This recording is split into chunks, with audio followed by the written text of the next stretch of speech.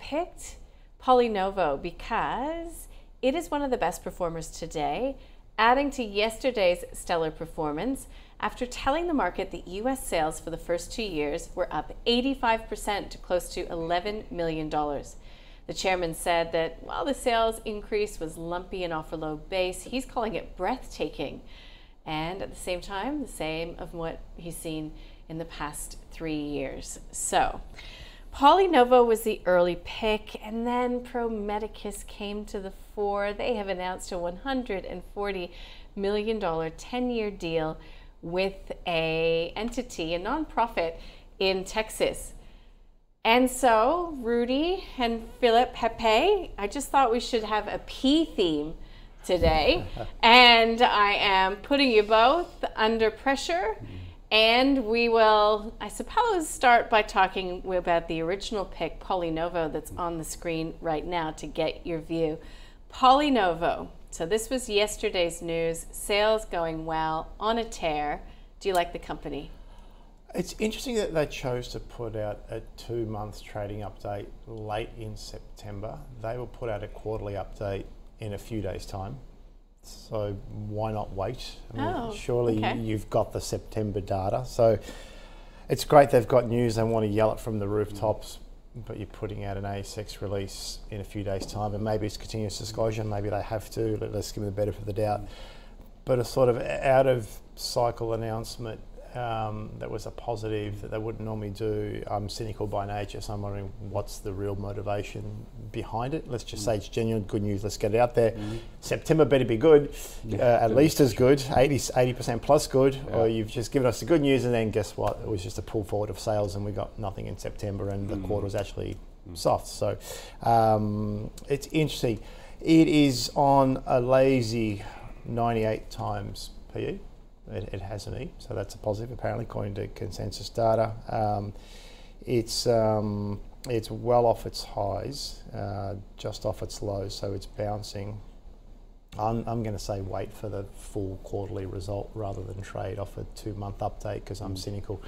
So I'm going to call it a hold, soft sell, but I'll call it a hold just because I'm cynical. Ooh, okay, interesting. Yeah. Rudi, I could hear you saying, I heard soft sell, yes.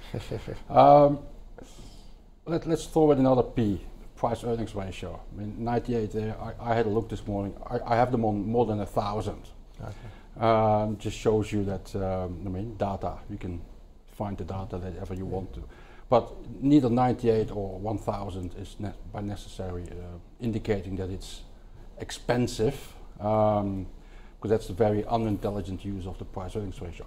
I actually think you can give them the benefit of the doubt here, but I do share some of the comments that Philip is making.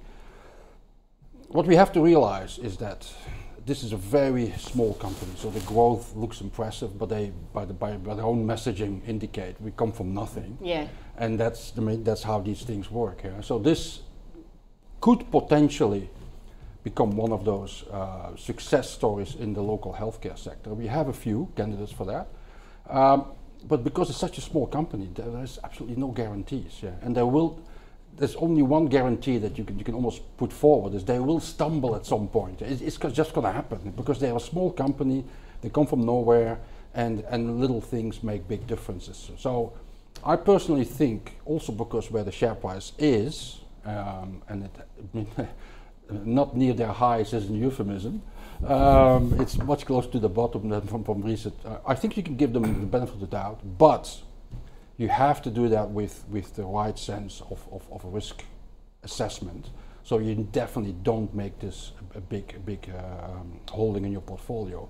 Just one of those places maybe in your portfolio, a few percentages here or whatever, just to have one of those stocks that potentially that could blow up. That could blow up and double again if they do things right. But there will be volatility along the way. So is this a Rudi specky buy? Yeah. Okay, interesting. So I have to, though, compare and contrast, I suppose, with Pro Medicus out today. Yeah. So this is a major contract. This is a 10-year contract. It says that there could be potential further upside to this contract. Shares are up by close to 10%. I mean, Pro Medicus is not setting a foot wrong, Complete correct? Different proposition. Same sector.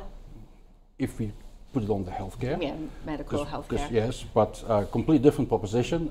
As I tweeted this morning, when you're in finance, there's only a few guarantees in finance. Shares will go up and down, and Pro Medicus will announce a new contract. And that's exactly what they did. So this is the largest to date. This is also the reason why this is one of the better performing stocks on the share market, despite rising bond yields, despite potential for recessions, despite the healthcare sector going sideways for 3 years globally. The market is just really caught on with confidence on this story.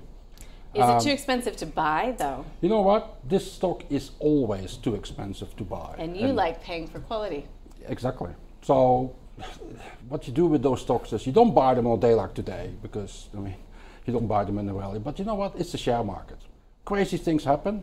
You just wait your time until someone decides on a given day that all the shares need to go down and Pro Medicus needs to go down as well. And you just give yourself a little bit of a margin of safety. But I mean, you can't wait for these stocks to become cheap, because when they ever become cheap, that means the growth story is over.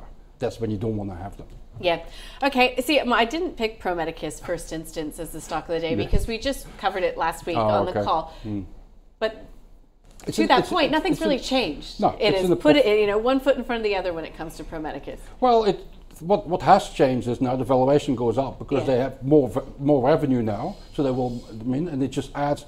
The advantage of Pro Medicus is a little bit like CSL. You can make calculations today sort of reliably about what their profits will be next year, because it works at a delay. They have the contract today, but the implementation takes a while. So you can extrapolate that. That's one of the reasons why investors are so confident.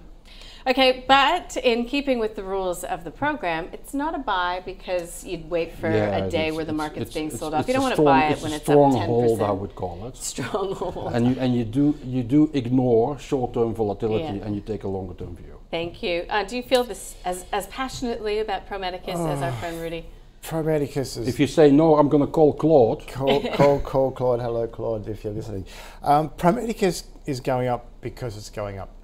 People keep looking for reasons to buy. It's pushed through another 12-month high. Analysts will upgrade. It's always going to look fair value. Analysts will upgrade. Share price goes up. Analysts will upgrade.